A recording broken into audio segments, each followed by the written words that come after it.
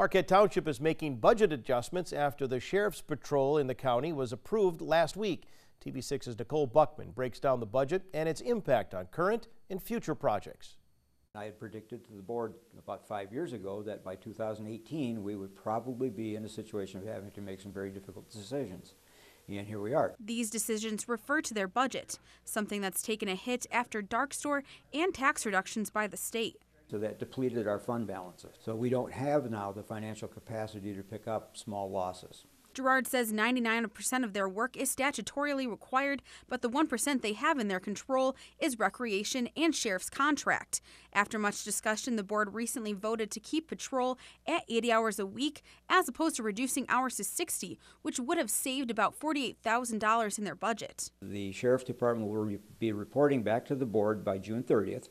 What the cost-saving measures have been, and then the board will be looking to the second half of the year. Cuts to recreation have been made to make up for the sheriff's patrol.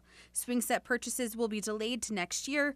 Funding for fireworks and beautification will also be impacted, including the restriction for board travel. In total, it came up to about $14,500, but that was enough in conjunction with some concessions the sheriff was making to move back to the 80 hours. Despite the township currently only being funded at about 2 months, which is 1 month short of safe reserve, officials say their future projects to widen, add an underpass and roundabout to US 41 will not be impacted. Those are already funded and they're going forward.